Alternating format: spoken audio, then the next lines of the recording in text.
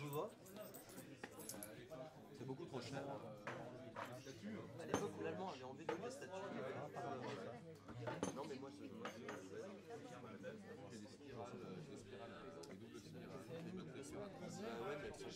Quand même, elles sont mortelles. C'est des spirales. Ah d'accord. Ok. Mais bon, j'en prends 100, d'accord.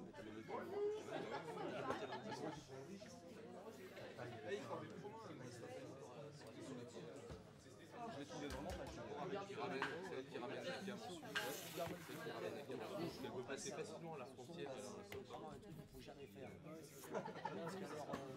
Moi je me souviens d'un mec qui s'appelle Xavier de la Malmaison, les spirales dans les serpents. Non, dans le fond des aquariums à Saint-Caron. c'est grave, je monte pas dedans. Oui. Tu devais pas te raser aujourd'hui? Vous continuez. Donc je disais que voilà, ce que je pense. Tu as soif? La soif. Une bière. Un café s'il vous plaît. Un café pour la table 6.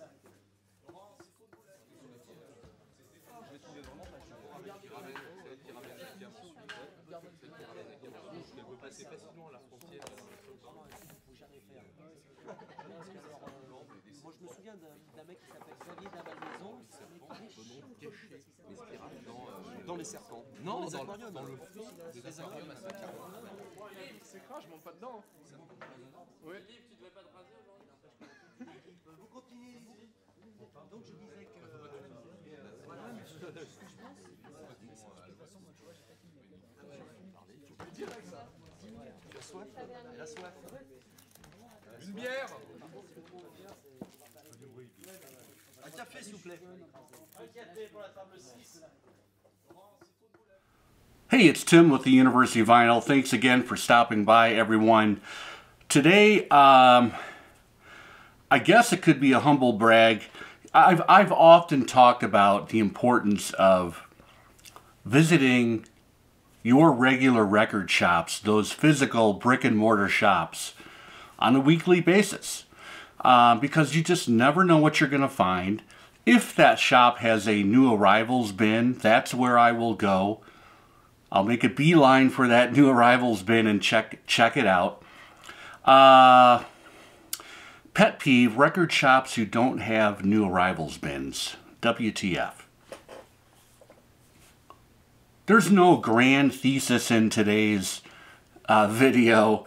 This is just kind of a relaxed show and tell, and I want to prove the fact that you could still find near mint first pressings of iconic albums that you need to have in your collection if you make it a habit to go to physical record shops and see what could be coming in. You never know until you're there. Now, I love the Instagram flip video phenomenon as much as anyone, but for me, the real thrill is just kind of showing up. Maybe it's a Saturday morning, maybe it's a Friday afternoon, because that's when the shops will tend to put out things that they've bought over the previous week or two, and they've had a chance to grade them and maybe clean them and price them. I'm filming this on Sunday. It is -2 degrees, but I am warm and cozy. I've got a certain glow to myself right now because of the two near mint records that I found on consecutive days within 10 minutes of going to these two different record shops here locally. And then, of course, we've got the first home game, the first Detroit Lions home playoff game ever, I think. I think that's a fact. The Lions versus the Rams later this evening. I will be watching. Wish us luck, everyone. Friday afternoon, I'm at a small local shop that also sells vintage bric-a-brac, but they do have a very nice deep selection of used records that are reasonably priced and typically in great condition. Lo and behold, in the stacks I find an original pressing of the 1970 swan song from Simon and Garfunkel, Bridge Over Troubled Water. A nice crisp spine. The most exciting thing about this was, oh yeah, original inner sleeve. If you've watched my videos, I've talked about this particular record many times. It's near and dear to my heart. My parents had a very compact stereo system when I was growing up. It was in the living room. There was a modest stack of records, and Bridge Over Troubled Water is something that I still have memories today of putting that record on a turntable and just kind of being enthralled with the sound of that record. It's a great sounding record for the most part. There is a little bit of sibilance, there's a little bit of distortion on the title track. And it's, you know, if you are interested in that album, you probably already know that. There has been a lot of reissues through the years. I have a 200 gram classic records cut.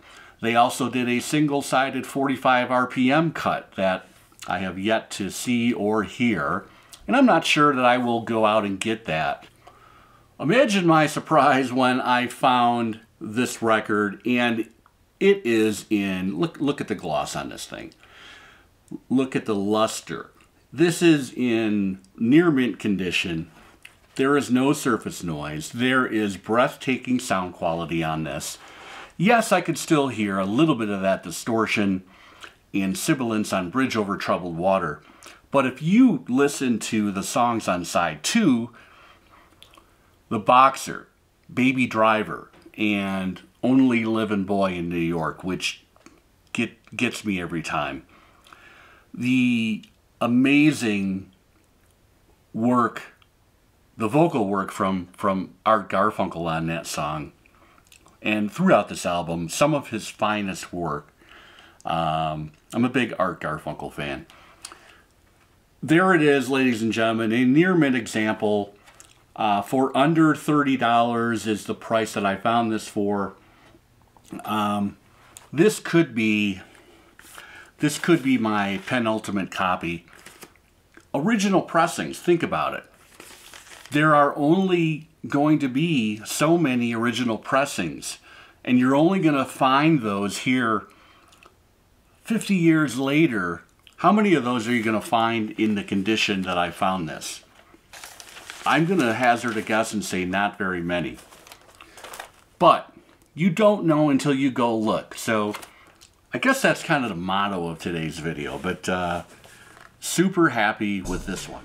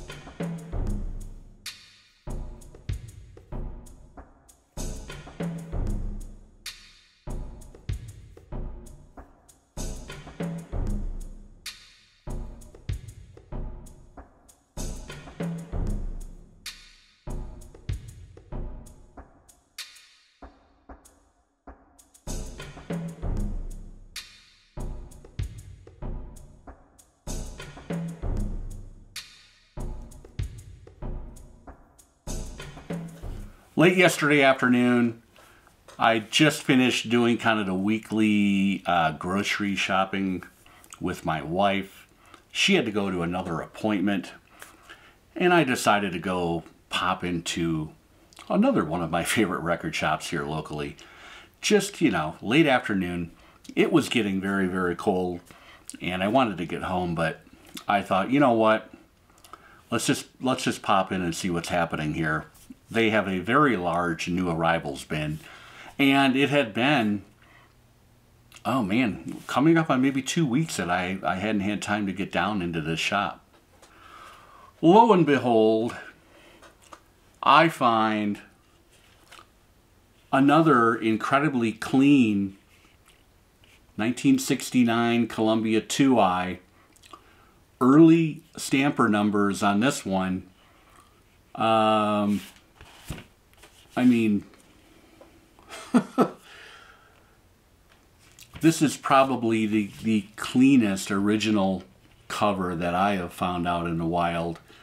Again, this thing can be riddled with ring wear. I mean, look at how crisp the Johnny Cash signature is. This is a special record to me as well because I fell in love with some of these songs. You know, in the mid-19 to late 1970s, I grew up in a small town. There was like 2 FM radio channels playing classic rock. And Lay Lady Lay was a staple. I heard that song so much. But for me, this record is all about 2 incredible songs. To Be Alone with You, the one where you hear Bob asking Bob Johnston if the tape is rolling. The incredible Jerry Lee Lewis-ish piano line that Bob Wilson lays down on that track. And just the undeniable groove that you have on To Be Alone with You. It's an exhilarating listen. You know, this pressing, it sounds like you're in the room, basically. And I know, in fact, I think it's available again. I think they've done a repressing. There's a double 45 Mobile Fidelity pressing that's available for $60. I'm sure it's a great experience. I have several of those Dylan MoFi titles. They are amazing. But, you know, finding this yesterday in OG in near mint condition, I'm just good. I'm good now.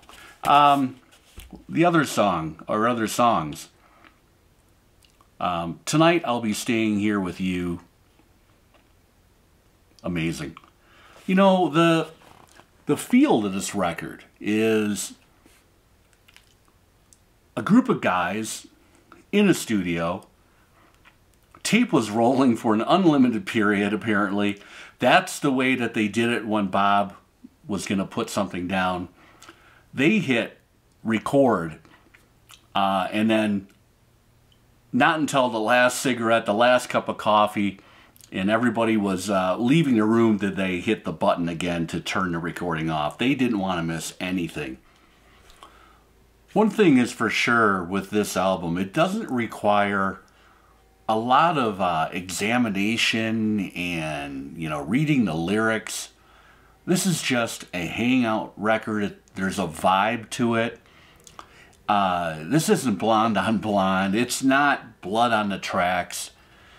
It's a casual hang. It's a great listen. You could put this on. I could put this on any day of the week, any time. There's less than 30 minutes of music on this record. And, you know, breaking that up on a 45 RPM, I'm not digging that idea. So, again, I think I'm good with this. That is today's video, ladies and gentlemen. Thank you very much. Please, if you liked today's video or any of the others that I've been putting out, please consider subscribing, like the video.